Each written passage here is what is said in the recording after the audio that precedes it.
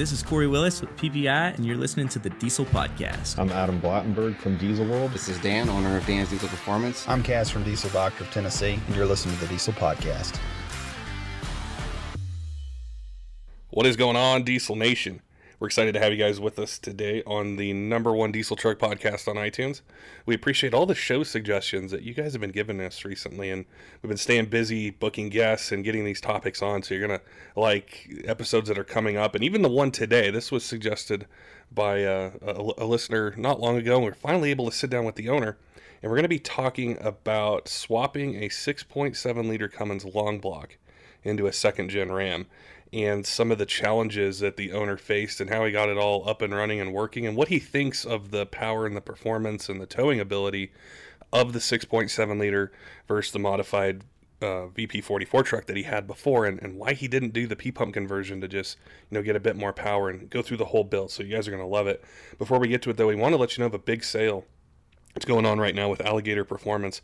They've got one with turbo and electronics and a ton of different ones coming up where you can save some good money on upgrades for your truck, whether you're looking to tow a bit better, maybe replace a factory turbo that might be on its way out or something like that, or getting your race truck ready for race season, which is coming up here. So make sure and go to alligatorperformance.com, check them out, and if you use podcast 5 at checkout, you're going to get 5% off your order, and you get a swag pack from Alligator Performance. And there's some restrictions that apply with it, but if you have questions, just call the guys up or chat in or email them, let them know. So we encourage you guys to go over there, save some money, get your truck running the way you want. All right, let's get to this podcast talking about a 6.7 liter Cummins swap into a second gen.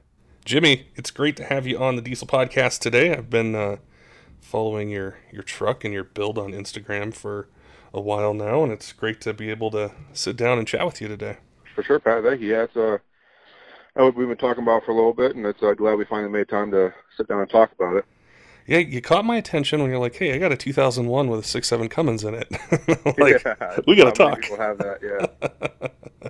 Well, I wanted to have you tell our listeners a bit about the truck, say where it started before you did the 6.7 and what you built it for, and then we'll get into the actual swap of the 6.7 into your second gen. Okay. Yeah, so I bought the truck back in 2011, I believe, when I was still in high school.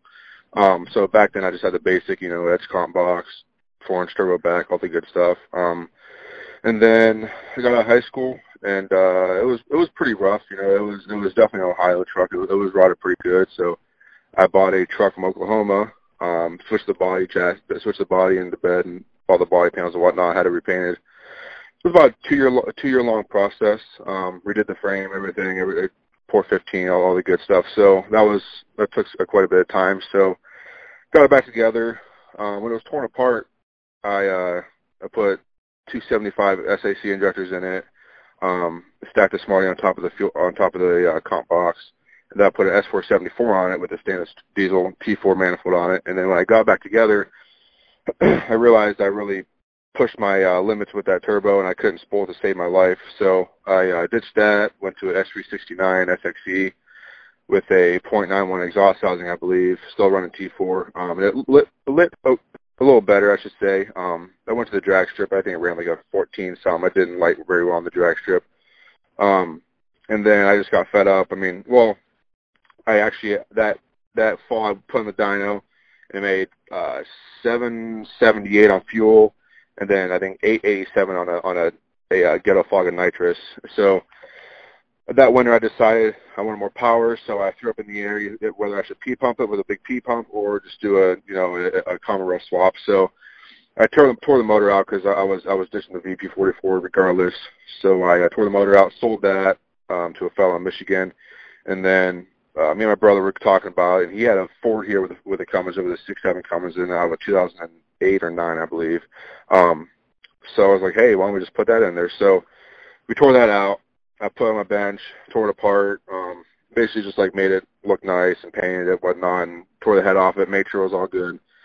Put the head back on, and then I put it in, and I put a 475 8710 housing, I believe, on it, 5-blade, stainless diesel charger.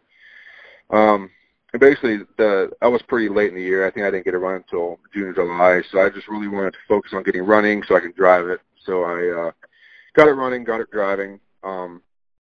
So I think summer of 2017, I believe I got it running and driving. So yeah, I went from there, went down that road, took it to the drag strip. I think it ran like a 12.6, 12.7. And then when I put it in, I ran into a couple challenges. I couldn't figure out for the life of me. I was trying to use a VP44 engine mounts. They would not line up. Nothing worked. So I said, screw it. Went to the 0809 engine mounts, and everything lined up great.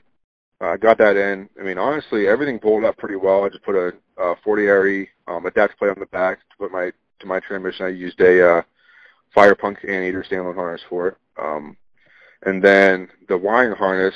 So the wiring harness was already in the Ford, and it was set up for key-on ignition and everything. So they took the harness that went from the engine control module on the side of the block that went into the cab where the dash cluster goes, and they basically just had I think 4 or 5 wires. There were 2 wires for the OBD2, and there was 1 negative, 1 ignition on, and 1 ignition hot, I believe. Yes.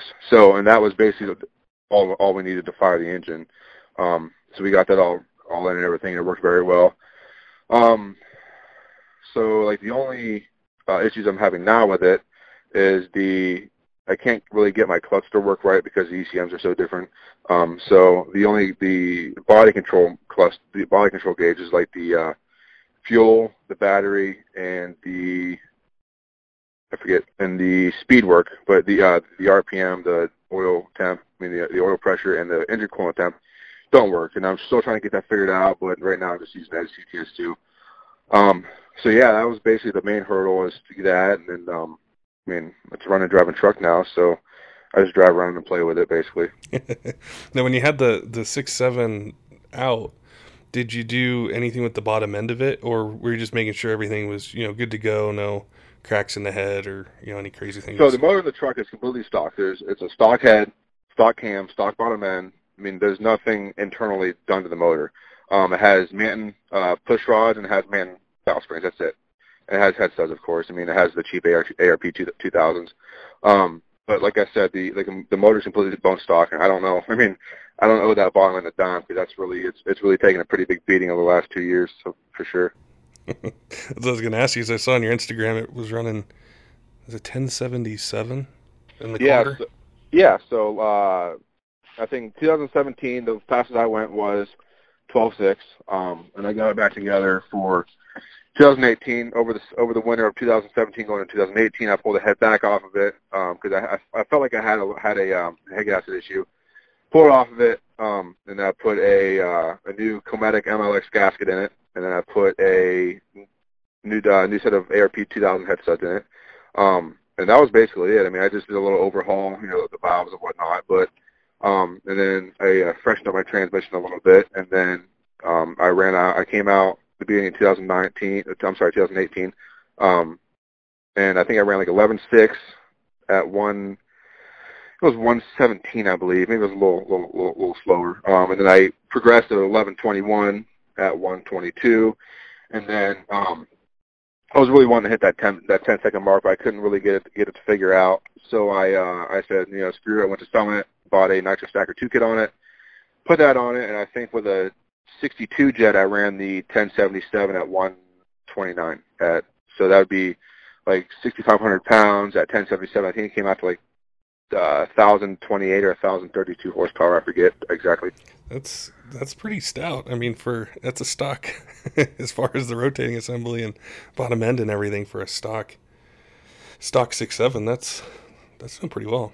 Yeah, I heard the 6.7 rods, they don't like horsepower as much as the 5.9s do, but that's why I stay with a big single to keep the low torque out of it. So I could have put compounds on it, but I just said, screw it, I'm going to stay with the big single and live with it from there. And I love it so far. This one I actually tore the 5-blade, and I got a forced inductions S485 96 with 115 housing on it, T6. I went with a Speed T6 comp manifold with a wastegate. So it should be a little faster this year, hopefully. I pull a little more weight out of it, pull the seats out. I didn't completely completely gut the interior, but it's carpet's still in there, headline's still in there, dash still in there, and then I have 2 Kirkies in it, and I want to build a roll cage in the next coming weeks. So it should be hopefully a little faster. For the guys out there that have second gens that are probably, I think they come up to the kind of crossroads you did. You know, am I going to P-pump this? Or do I want to go common rail swap? What would you say, what would you tell them before, you know, they make the decision as far as your experience going the 6-7 route? Would you encourage them to do it? Would you say, hey, you know, maybe think about this or that, or try, you know, these are some issues I ran into, think about these beforehand? The only thing I gotta say is, like, so if you're looking for drivability, or if you're looking for a plate truck, P-pumping it isn't. You can drive a P-pump 24 valve, don't get me wrong, but a P-pump big horsepower truck it's drivable, but it's gonna be a little dirty. That's why I went with the common rail, and I just like you know, getting tunes and going to the track, and that's it. I don't have to pump with, I don't have to mess with, you know, timing or fuel or anything. I just, you know, get the tune and run it in, and that's fine, you know. And I actually, me and my brother, we did the work ourselves. He has a diesel shop, More Diesel Performance in Warren, Ohio, and me and him did all the work basically. Me and my dad. My dad did most of the electronic work on it, but yeah, I would definitely look at your options if you're more looking for a plate truck or a street truck, or, you know, whatever your needs are, and just go accordingly to that.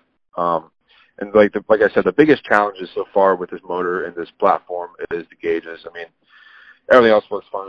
You have to change a couple power steering lines, but other than that, everything bolted up fairly well. I mean, it all went back in just the way it came out. How would you compare the spool up time? Say that's 6.7, and it's a 75 millimeter that you got, right? Yes. Last year I had a 75. I have an 85 on now. Okay. How would you compare, say, the 75 on that 6.7 to the 24 valve with either one of the chargers that you ran as far as response? Oh, it's a night and day difference, like no other. I tell you, these common rails are they're so street friendly with big horsepower. It's not even funny. You can throw a 75 on there. I have a Lucian converter. I have a 2200 stall Suncoast converter, and it's still even with the 1800 stall, it's still lit up perfectly fine going on the road. That 24 valve really it hit its life. I had that 474 on there, and actually I tried to use a BD Diesel. The crap, I forget the name of it, but it's basically just the spool valve. That's what it was, spool valve. I tried using that, and it worked quite a bit. Still wasn't very street friendly, so that's why I said screw it. I'll put the 369 for now, and then I'm just gonna go common rail in the wintertime, and that's eventually what I did. But it's like I said, it's night and day difference. There's nothing comparison to it. I was going to ask you about the stall speed on the converters. We get a lot of questions from whether they're 5.9 or 6.7 guys, like, hey, I want to run this charger. You know, what kind of stall speed should I run, or, you know, is this too low or is this too high? How was the 1800 for you? For the 475, it was okay. I mean, it's spooled okay. At the line on the track, I didn't like it very much, but it eventually got there. Now then I went to so that was an 1800 stall, I think TCS triple disc billet. Then I went to a DPC 2300, and that was it. Like I said, it was a night and day difference. Ran that for a while, and then actually, the converter that's in it, it's a Suncoast triple disc converter. Actually, I won it in a raffle. So a real good friend of mine, Galen Hofstetler, has a set down in South G&A Diesel, and I went down there for a dinner today, and I seen he was having a raffle for a triple disc, and I was like, well, crap, I'll just throw it in there, you know. So I threw a couple tickets in there, and then my name gets rung, and I was like, sweet, I got a new converter. So I was like, so is this just a stock replacement? He's like, no, I mean, it's whatever you want. I'm like, really? I was like, what about a 2200 stall triple disc converter? He's like, yeah, cool. So a couple weeks later, I had it at my door, put it in, and like I said, ever since then, it's been running great. It's been running amazing. That's cool, and I think it's also one of the hardest parts for us diesel truck enthusiasts to figure out, especially like the first time if you haven't done a custom converter or changed the stall speed on it. Like, I ran into that myself. Like, I threw a big single on a 6.7 with like a 1600 stall, and I'm like, this is too low. And then it's like, all right, I got to go 18. I think I settled around 2000. It's funny because, like, I was younger and I had that 24 valve, and I think I was still in high school at this point, but I put a Borg Warner box charger S366 on it, and it would not spool to save its life. It won't get out of its own way. It smoked for days. And I asked a couple of my buddies, I'm like, hey, what can I do? I was like, different fuel changes, different tuner, nitrous. He's like, dude, stall speed. And I was like, really? And I was at that age, I was still young. And I was like, all right, well, I'll just push it aside for now, and I'll deal with it when I want to get to it. And that's when it started to progressively get larger, and the restoration came around, and that's when I was like, well, I have it apart now, so I might as well put a different stall in it. So that's when it finally just all came abroad right there. It was really interesting. I did an episode with Terry, who owns Precision Converters, and we were talking about just that, like, how do you choose your stall speed? And they do a free restall. So if you buy one of their triple disc, it's a free restall to you. And I'm like, I wish I would have known about this a long time ago, because I go like 16, 1800, 2000, and you're having to pull it out and send it and all that kind of stuff. But it can, and especially as your setups change, like the turbo that you're running now, you've probably dialed in or know exactly what stall speed you want. But as you change turbos and fueling and all that stuff, it's crazy how much the converter plays in that. And even like the transmission tuning, you mentioned the Firepunk Anteater software is like what you can do with the transmission and your shift points and all that to really get that turbo to light and perform and cut down your track times too. Yeah, for sure. So I think every single track event last year I was at, I was always playing with the tuning. I mean, I have a pretty good grasp on it. I mean, it's very user friendly. Don't get me wrong, but I still have a couple ups and downs with it, and I think I finally got it tacked in very well. But for the first couple track events there, I was clueless on how to do it. I was just throwing random numbers in there and trying to make stuff work, and it eventually got to where I wanted to, and it just keeps getting better for sure. That Anteater, it is definitely a nice product for sure. And for this year for racing, what are some events you plan on going to? So actually, I think I'm located in Ohio. So I'm gonna try to make it to the ODSS event down in Xenia, Ohio, that Firepunk's putting on, the Revenge event. If my schedule allows it, of course. I might try to make it to Rudy's next month. I'm not 100% sure if my truck's gonna be done in time. And then hopefully just try to make most of the 670 events, the ODSS events, on the East Coast for sure. But I mean, it all comes down to my schedule for sure. That's the deciding factor. I think the King of the Street Challenge is in Ohio. Yeah, yeah. So it's in West Salem, Ohio, at Dragway 42, which is about an hour from my shop. And I think my brother's sponsoring it, and I'm contemplating entering it. The only thing that is holding me back is I don't think anyone understands Ohio weather. It could snow one day. Actually, a couple weeks ago, there was a tornado one day. It was sunny the next day, and there was a blizzard the next day. It's just Ohio weather is the most unpredictable thing in the world. So that's another thing. It's in November. There's sometimes it's 70 and great in November, and the last couple of years it's been rainy and snowy. So it's going to be a big deciding factor. But I'll probably still enter just since it's so close, and I'll probably never have that chance again. So yeah, I'm probably hopefully going to enter that in the next couple of weeks before the spots fill up for sure. For our listeners out there that they're going to want to see your truck, I'm sure, and follow it and see some of the updates you're doing with it. Where can they find you on Instagram? My username is Jimmy JIMMIE _ J *Fab. And that's that. And then I have a Facebook. I have a Twitter, but I won't get on there very much. I have a Facebook, Jimmy McFalls, that you can find me on, and I basically post most of the progress of my truck on Instagram for everyone to see. So that's basically the best way to see it is on Instagram. I think it's a really cool setup that you got, and it seems like it's gaining more in popularity over the last couple of years, where you can find 6-7 motors, and then be able to, I think, take advantage of the tuning and what they can do with single chargers. That it's getting to be a more popular swap. And yeah, for sure. I think it's a great swap, and it's a great opportunity for someone to make power, for sure. Well, definitely keep us updated on it, and we're going to be covering a lot of the ODSS races this year, and the King of the Street Challenge and things like that. So we look forward to seeing what you do, and then let us know about the gauge cluster when you get that figured out, and come back on, tell us how you got all that dialed in, and yeah, it was really cool to chat with you and see what you thought of the turbo setups and the engine and the swap and the stall speeds and everything like that. And I encourage everyone to go check out your Instagram page. You got a really cool build and a lot of good information there. For sure, yeah. There's a lot of progress over the last couple of years on there, so everyone's more than welcome to go look at it and give me their opinion if they like it, or if they don't, it doesn't matter to me. Thanks again for coming on and talking about your build with us. Awesome. Thanks, Brad. I appreciate it. Don't forget, diesel fans, make sure and head on over to alligatorperformance.com. They've got some spring tax time sales going on right now. Save some money on turbo, electronics, and tons of other parts that you're going to want for your truck, whether you're going to be racing or it's going to be camping season and going on vacations, things like that. Get your truck running the way you want. Till next time, keep the shiny side up.